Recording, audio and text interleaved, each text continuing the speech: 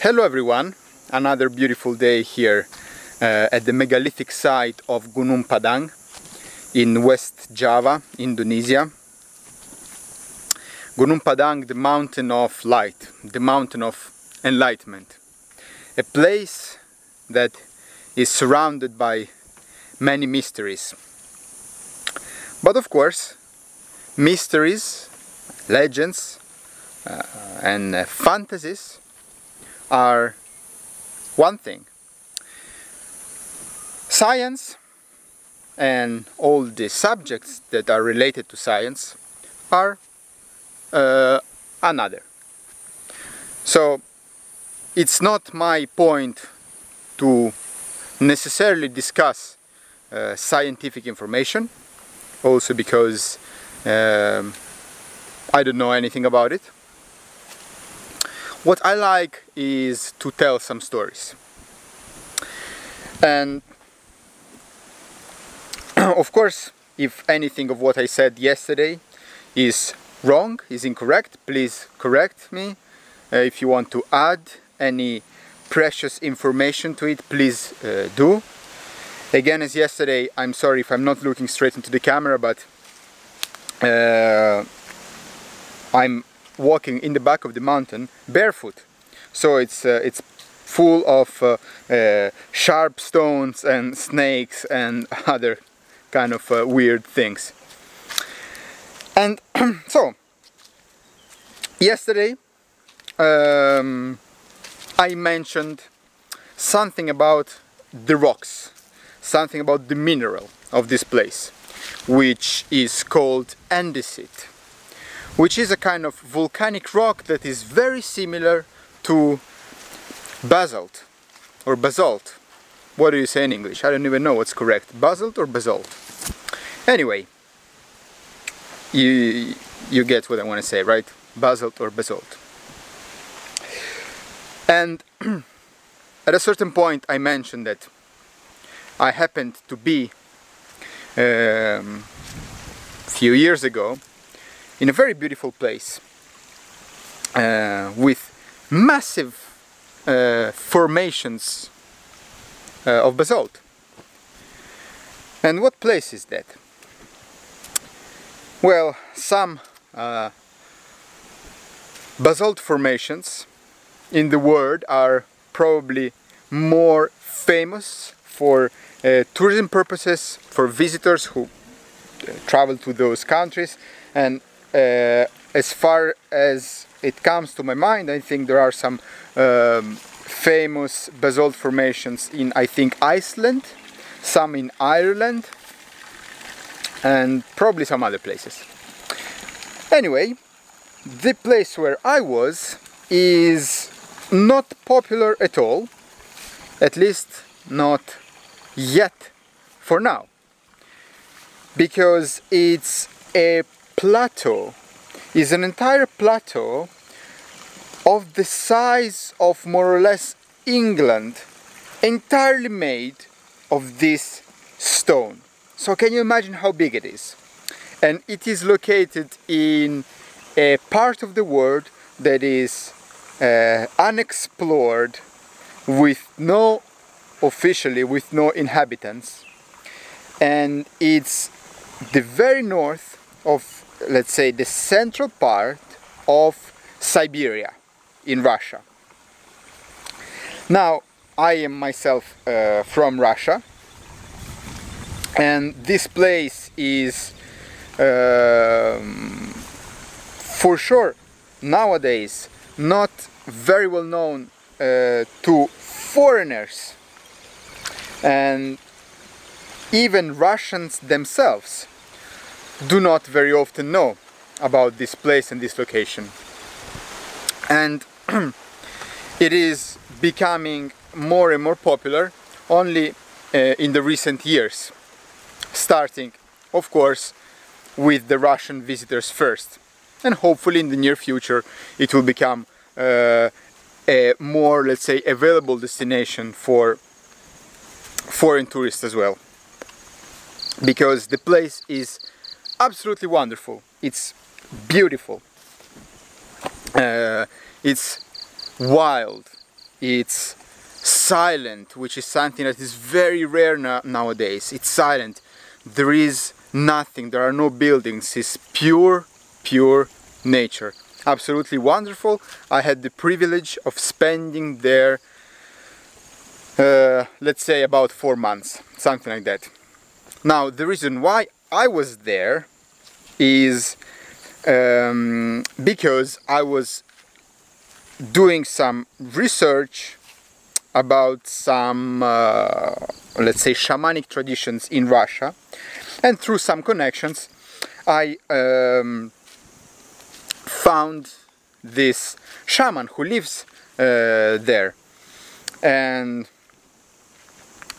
some other, let's say, masters, teachers that I know, who are very good friends of mine. They are friends with this shaman and they gave me his contact, and that's how I came to know him. But anyway, this is not the point of this story that I wanna share, because the story with the shaman is something for another time, and if you wanna know more about it, I will be very happy to share more about it in the near future. But what I want to talk about today is the connection that I think it's very interesting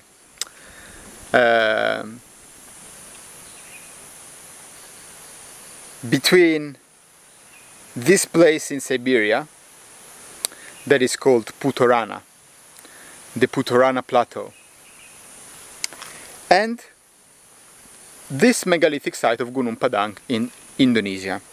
Now, these places are apparently very far away. One place is in north of Siberia, is in the Arctic, and here we are basically almost at the equator, in very hot area of the world, in a tropical area of the world. And yet there are many similarities. Well, not only, of course, how to say, the shape of the rocks, because this is geology, right? We should ask a geologist why this kind of volcanic rocks, they sort of solidify following very specific patterns. But the place in Siberia is surrounded by many stories and legends and mysteries as well of a similar kind, because if you go there,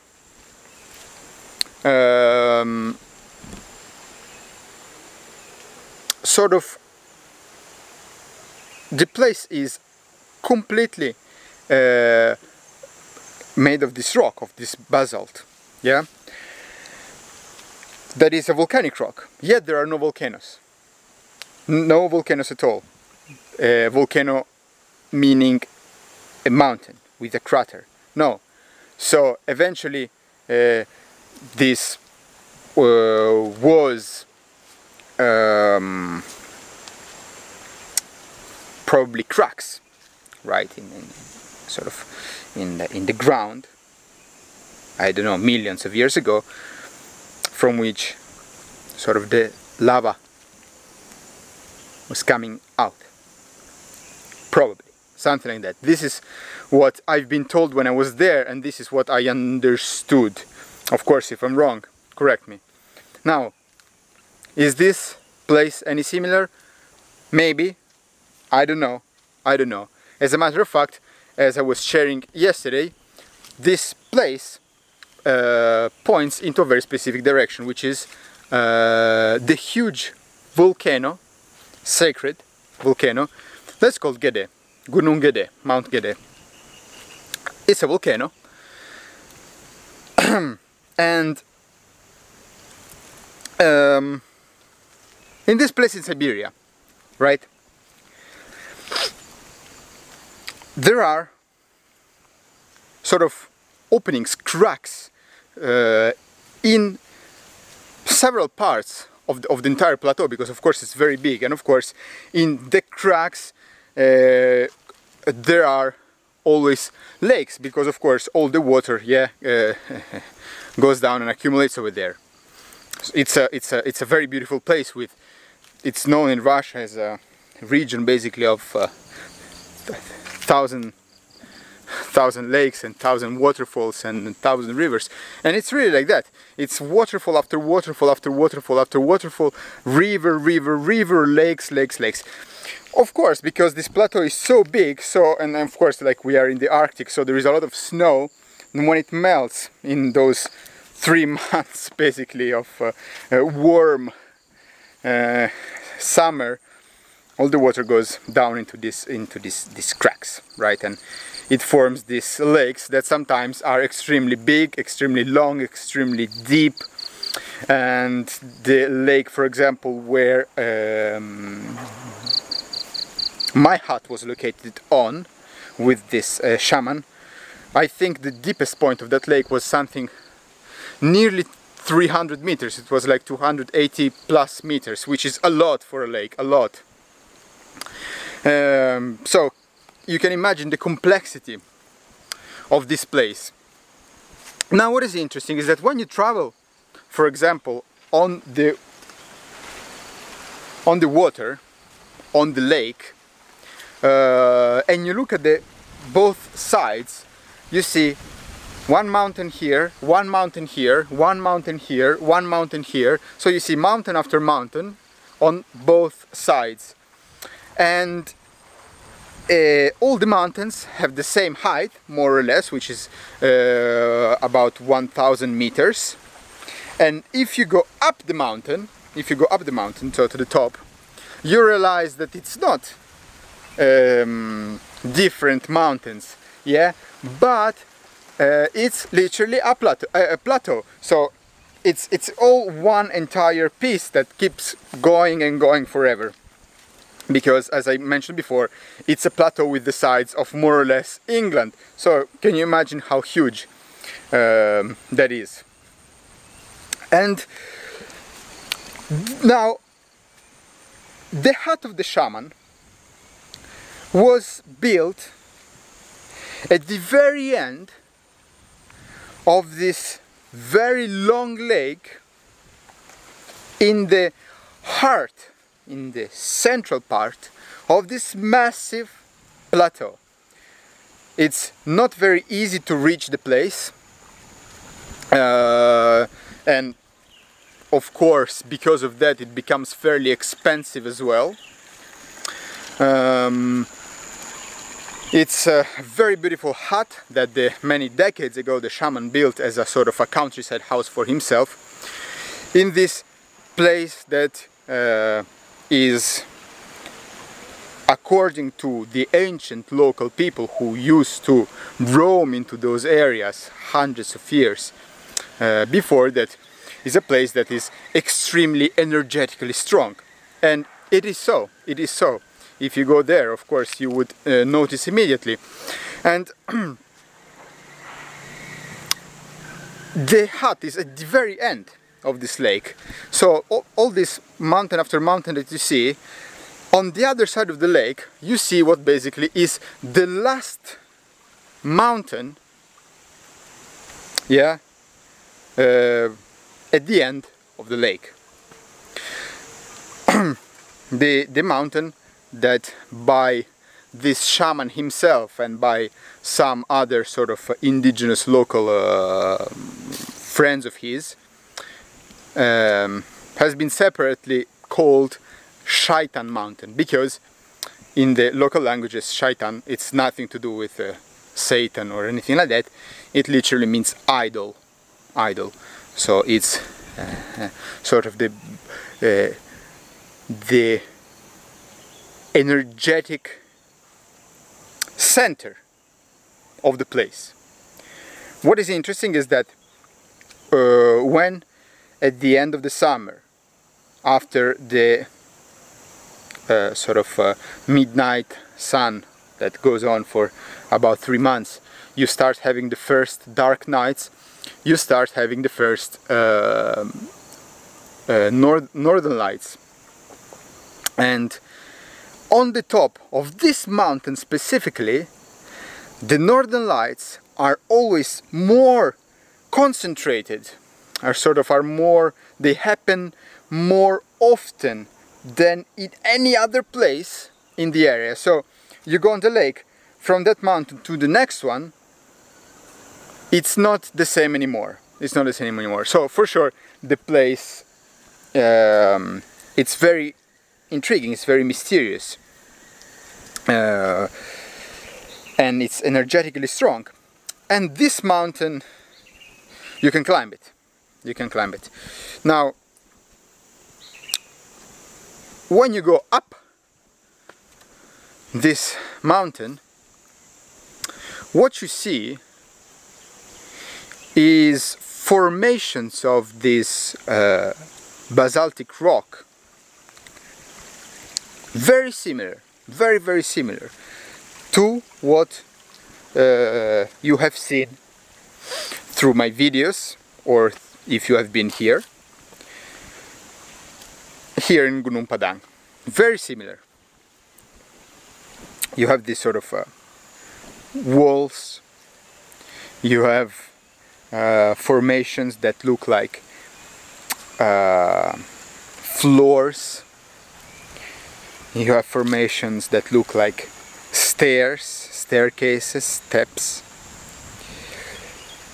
And this is something that in some of these mountains going up the plateau you see more than others. For example, this Shaitan mountain. But what is extremely interesting about this mountain specifically is that when you go on the top of it, and you are so on the plateau, on the top of the plateau, if you keep going inwards, inland, into the plateau, a few, let's say 100 meters, but because it's all stones, yeah, stones, it's really uncomfortable. You have to go like this. And but anyway, after a few 100 meters, there is this formation that is, for example, you have seen here in Gunung Padang, yeah, when you look down from the hill, there are some of these places that are sort of square, almost like before there was like some building of some kind of some sort of something, yeah, same thing there, but way bigger. So imagine like this huge thing, like walls all around, like it's a building, like an ancient building, like a tens of thousands of years old building that fell apart during some, I don't know. It's like, you know, these conspiracies, yeah, about ancient wars and stuff like that. But it's a very intriguing place. It's a place that is full of mysteries. It's a place that is unexplored. Therefore, there is still a lot to be discovered. I was also very lucky to be able at a certain point in this plateau to fly on a helicopter around into more sort of inland areas of the plateau that are very hard to reach. It would take days of walking.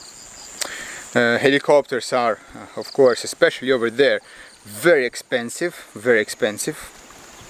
But I was lucky enough to have this chance, and some other sort of rock formations that you see are really mysterious. Are, I don't know, it you know, looking at it from a certain perspective, it would be hard to say that they're not man-made. But then who knows? I mean, geology is